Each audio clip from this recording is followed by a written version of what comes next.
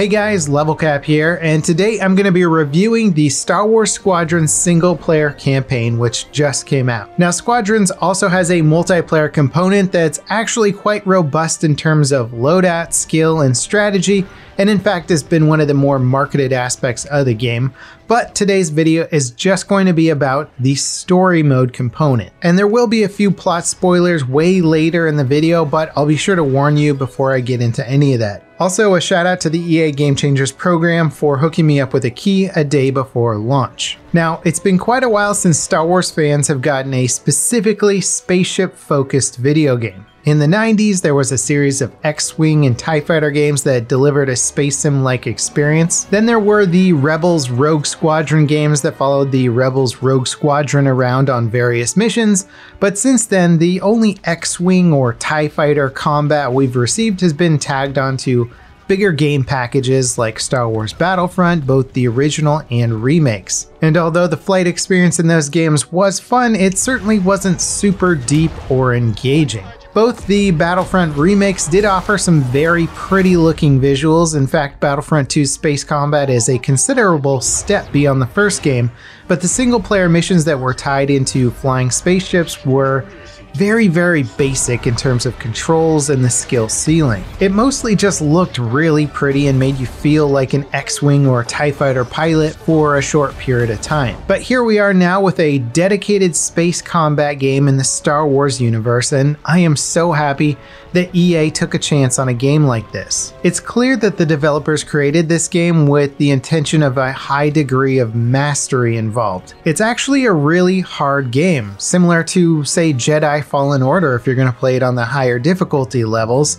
And just like Jedi Fallen Order, this game does also have the option of enabling story mode difficulty, aka easy mode, if you're really struggling to beat some missions, as you will without a doubt die quite a lot on any of the higher level difficulties. There is a lot to learn in Squadrons, from balancing your power, figuring out optimal turn speeds, drifting your fighter, focusing frontal and rear shields, using countermeasures, dodging missiles when you don't have any countermeasures left, operating your complex targeting system, and using many different weapon types to counter certain enemies. Fortunately though, the game doesn't just throw all of this at you at once, and it does train you on more advanced controls from mission to mission. Now, I will say that although you can play this game with a keyboard and mouse or even a joystick, as I initially plugged in my Thrustmaster Warthog, the key bindings for anything but a controller were, in my opinion, not very good.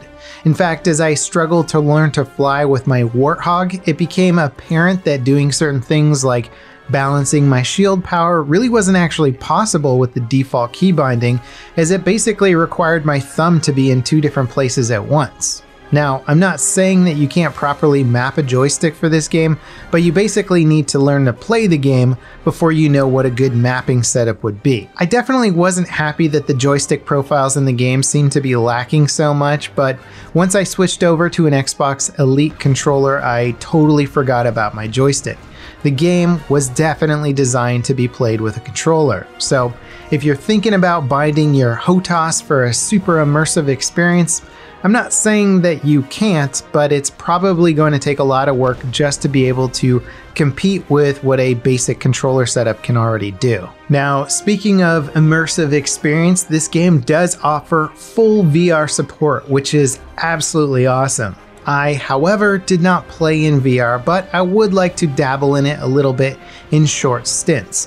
One of the reasons I chose to just fly it on a normal screen was that I knew the campaign was going to be around 7 to 8 hours, and wearing a VR headset for that long is a bit daunting for me. Also, I've played the Battlefront X-Wing VR experience and it was awesome, but again, in a more bite-sized chunk. That being said, from what I hear and have seen, the gameplay looks absolutely awesome in VR, but I don't think it's a necessary addition to enjoy the game. It's probably just that extra bit for the experience of somebody who really wants to feel like they're inside the cockpit of an X-Wing. I'm not sure how well that translates once you're in a TIE Fighter cockpit, since you can still only look at a porthole in front of you, but that's something that I'll have to test out in the future. Now, as a byproduct of being designed around the VR experience, there's also no external camera in the game, so you're always looking out of your ship's cockpit, and that's actually really cool, because for the most part, an external camera will give you an advantage in things like multiplayer,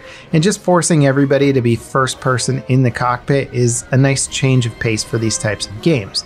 It also really indicates that the devs were going for a much more hardcore experience right off the bat. Now, just like the Star Wars Battlefront games, Squadrons does run on the Frostbite engine. However, it became clear to me early on that even when running the game on maximum graphics settings, the visuals were just not as impressive as I remember them being in Battlefront 2. Especially because in Battlefront 2, you are actually fighting around the same type of space stations and the same type of ships from inside the X-Wing cockpit.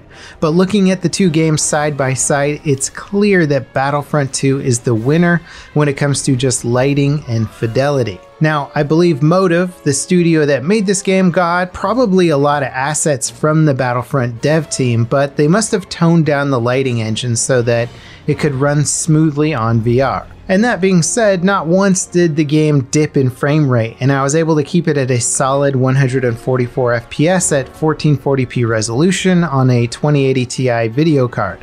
But there was definitely a part of me wishing for that extra level of visual fidelity that I knew was possible with the Frostbite engine. Nonetheless, it didn't distract me for long, as you're quickly thrown into capital class fleet battles taking on Gazanti class cruisers, escort carriers, and star destroyers. Actually, a really cool thing this game does is, if you're at all a fan of the animated Star Wars TV shows or video games, it incorporates a lot of the ships from that lore and throws it into the fleet battles. And it really makes the Imperial fleet look more realistic when you have a few smaller support ships filling in various roles throughout the battlefield, instead of just seeing nothing but star destroyers. Also, each of the larger ships have their own subsystems, so you can disable stuff like turrets and things to reduce their firepower before actually delivering the finishing blow. Now, the campaign for this game could be seen as a tutorial for multiplayer, in that it walks you through all the controls and the various ship types, so that by the time you're done with it, you should at least have some idea of what you're doing in your first multiplayer match. But the campaign itself is actually a decent standalone experience, so much so that I would absolutely want more missions and content for it if Motive plans on doing DLC. The game has some truly epic cutscenes, and also you should really watch the Hunted trailer before playing, because it's just some of the best Star Wars action you will see probably anywhere. Interestingly, the campaign has you play from both sides of the conflict between the Empire and the Rebellion in the aftermath of the Emperor's death. Even after the Emperor's death, the Empire still had a massive fleet and many more battles were fought, which is also the same time period that the Battlefront 2 campaign explored, though they focused more on the events surrounding and leading up to the Battle of Jakku. This game has a slightly more separate plot and sort of switches the roles of the Empire, having to hunt down a secret project of the Rebellion, or I guess the New Republic in this case. And before I get into the plot spoilers for those of you planning on playing it yourself and want to be surprised by some of the things that happen, I do want to give a basic overview just so you can be left with that. This game is good, and that's even before testing it out in the VR experience. Really, my only knocks against the single player aspect of the game are against the graphics being held back by VR and some not great facial animations and weird monologue timing of the NPCs. Unfortunately, a lot of the side character stories are a bit boring, and most of the time you just want to skip them, but the core story and characters are a bit more interesting. So if you've got $40 burning a hole in your pocket, or you're subscribed to EA Play Pro, then this is a no-brainer. Play it, enjoy it, and ask the devs for more story content. I'll take 20 more missions, please. Okay, now we're moving on to some of the plot spoilers, so if you don't want to know what's going to happen in this game, stop watching now. Now, story-wise, the game pulls out a couple of iconic characters like Wedge Antilles and Hera, which is kind of cool seeing them in the game, but for the most part, they don't really play a super iconic role. The more interesting character is Lyndon, who used to fly for the Empire but decided to defect once he realized that they were needlessly murdering civilians. He manages to work his way up to the high command of the New Republic and is put in charge of developing a new super weapon ship to help finish off the capital fleet of the Empire. Now, this super weapon ship that he's built has some sort of super tractor beam, which I guess is useful for pushing a ship into, say, an asteroid or something like that. But outside of ramming ships into other ships, it's a little confusing as to why this is an ultimate weapon. But whatever, the Rebels or Republic don't really have a lot of experience in this whole super weapon development department. Now, the story switches from the Republic perspective to the Empire's perspective periodically, and it's nice to see the Empire written in a less ridiculous way. The pilots themselves aren't too over the top and evil, though the game doesn't really get too deep into the morality or philosophy of the conflict, which is fine. In my opinion, Star Wars doesn't really have the room for that kind of depth, since the Empire seems to just do ridiculously horrible things all the time, so trying to justify it is hard without making all their supporters complete monsters. So if you're willing to glaze over motives and realistic character writing a little bit, it's a fun ride.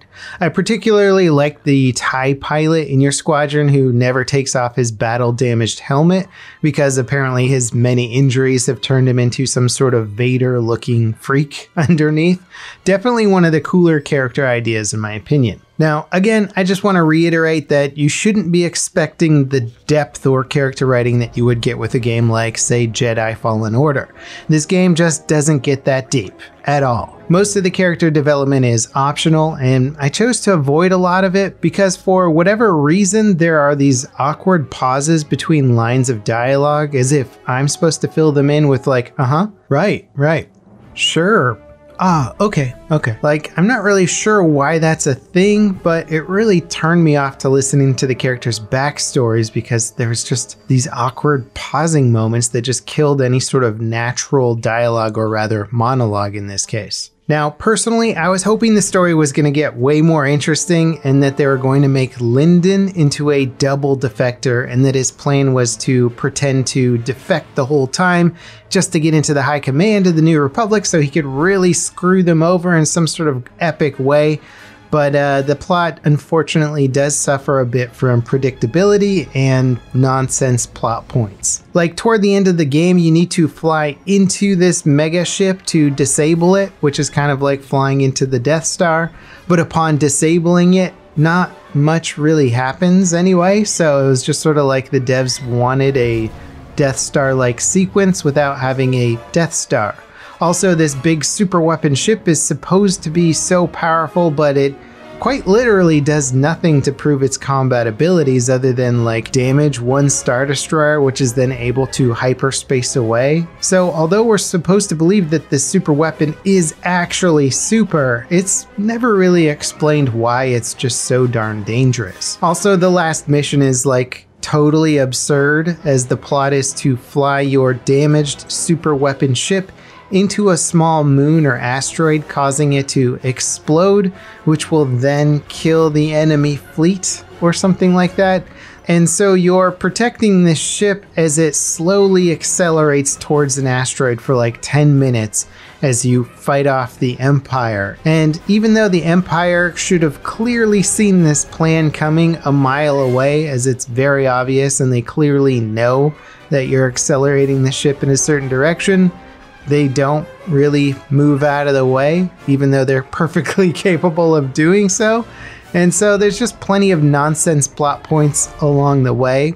I certainly didn't come into the game expecting a Jedi Fallen Order narrative, since the game is certainly lesser priced and marketed mostly for its multiplayer experience. So considering that the single player is actually quite fun, and at least they made an effort with the story and characters, I am impressed. It's definitely a game a lot of old Star Wars fanboys are going to be excited for. Now they just really need more missions or perhaps mod tools to let the community start making even more content for it. The platform's great. I'm imagining the VR aspect of it is going to offer a lot of other cool stuff too once I start to test that out. As always, guys, thanks for watching. I hope you enjoyed this review. If you did, don't forget to leave a like below. Let me know in the comments if you are playing this game and what you think about it. and I'll see you guys next time. This is LevelCap signing off.